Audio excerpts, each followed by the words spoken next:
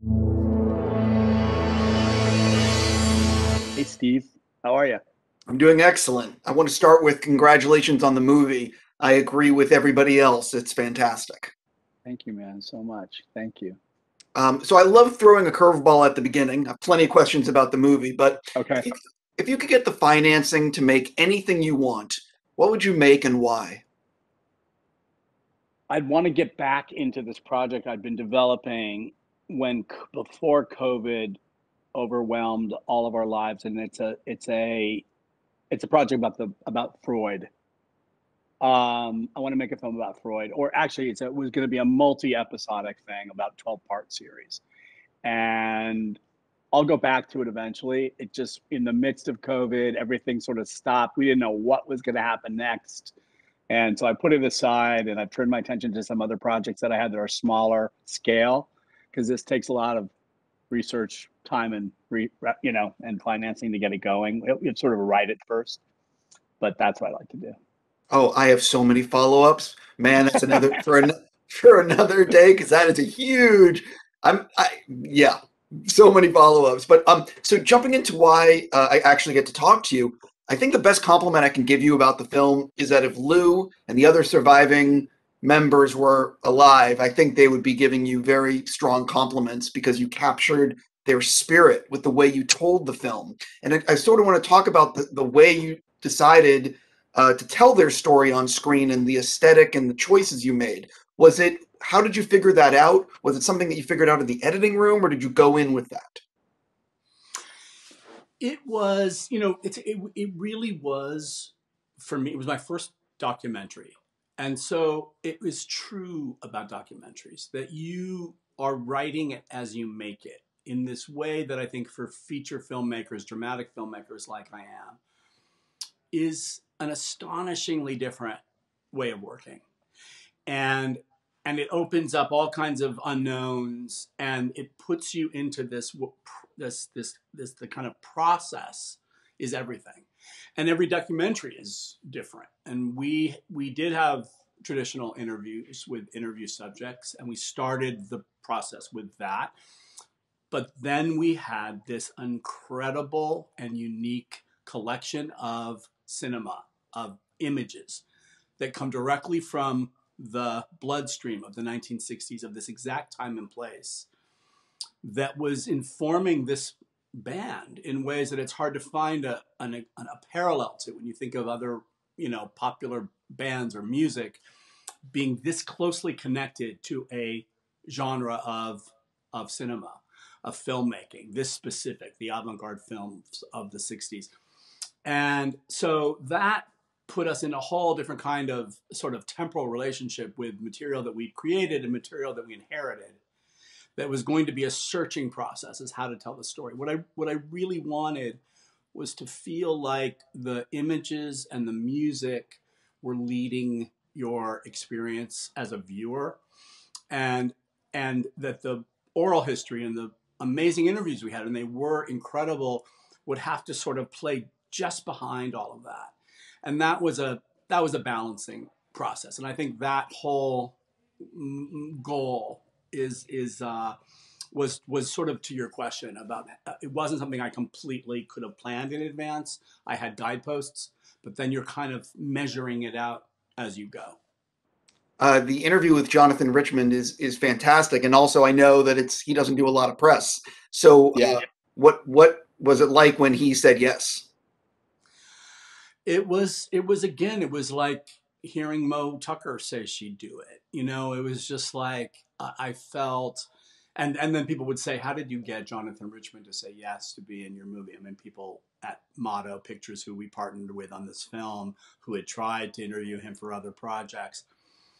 I think it was the combination of timing, and that this felt like some people, like Laurie and John Cale, and they had approved me as the director, as somebody who they wanted to trust the storytelling to. And so it felt like it was an occasion for to maybe, you know, think twice about the normal reasons why you might say no or feel resistant.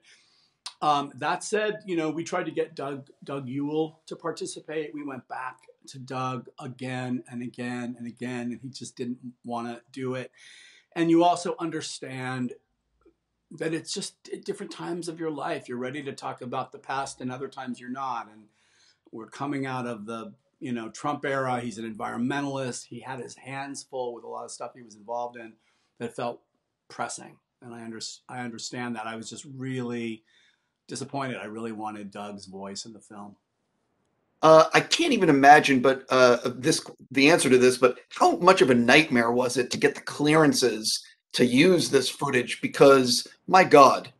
Well, this is where I relied on so many amazing people. From the beginning, it was Brian O'Keefe, one of our archive producers, my partner, who really did the deep dive into curating the list of avant-garde films that would be the sort of master list that would go into our database. Then it was the amazing folks at Motto, Carolyn Hepburn in particular, who helped us get temp versions of all of the films to put into the Avid so that Fonzie, Adam, and myself, my two editors, could all work on our Avids and have the material at hand. But then, yes, once we were getting close to locked pictures of the film, and this was particularly difficult during COVID because archives were not being manned or housed or staffed. So the process of going to all the various archives and getting the best masters of the material and affording it. That was a real, and ultimately UMG, who were the company that started the whole thing by coming to me and saying, would Todd be interested in doing a doc on the Velvets? They ultimately stepped up and covered the overages for this film. So I just can't be more grateful for the people we put around ourselves and the people who initiated the project by initiating it, by coming to me with it. I love learning. I love talking about the editing process because it's the final rewrite. And on a film like this, it's everything. So the movie's about 2 hours. Did you ever have like a 2.5 hour cut that you were like, I don't know how it's going to get shorter than this? You know, it began around 2.5 hours. And then it was just continuing to hone it. And you know, when you love your first cut, you're like, there's no way I can ever make it shorter. This happens with any movie. Any director will tell you this. And sometimes the decisions that you make, sometimes you go too far and you try to get too ruthless and bear down too hard on a cut. And you think, oh yeah, it's getting really, you know, strong because it's shorter and faster and all that. And then you realize, no, you need breathing space. You need space to catch up and you need to catch your breath. And there's not a lot of places in this movie where you catch your breath. Here's the thing I have to say though. The thing we always protected was the first act of the film that really takes its time in exploring the sources of the music. And it's probably the most experimental style of the filmmaking in the film, but it's because it's a lot of avant-garde ideas that we're swapping from artist to musician to artist and filmmaker and musician and so forth, back and forth. But we hung on to it, and it puts you in a trance for this film.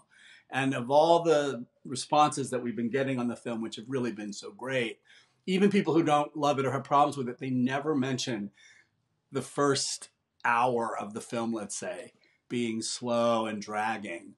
Like that draws you in a way that I feel really proud of, because we always knew that was, you know, that was really setting the tone for this film. Last thing for you, because I'm out of time. As a fan of your work, what are you going to do next? Do you know? I do. I'm making my Peggy Lee film. Oh, which is something that I've been playing with and developing for a while, and other projects have come in to intervene, of course, as they do. But I think we're finally lining up with all of the elements. Michelle Williams is starring as Peggy Lee. And it's an era of music I've never been able to descend into, the jazz era and the pop era. And, you know, the most remarkably complicated and interesting and brilliant musical subject, and a woman who described a kind of sexual authority, for her time and place that's pretty remarkable and set the standard for so many female artists that would follow. But also somebody who struggled and worked incredibly hard at achieving that sense of effortlessness that she depicted on stage. Can't wait. I'm out of time. Again, congratulations. I hope I hope everyone watches. Thank you so much. Thank you so much, Stephen. It was a pleasure. Cool. Thank you. Take care.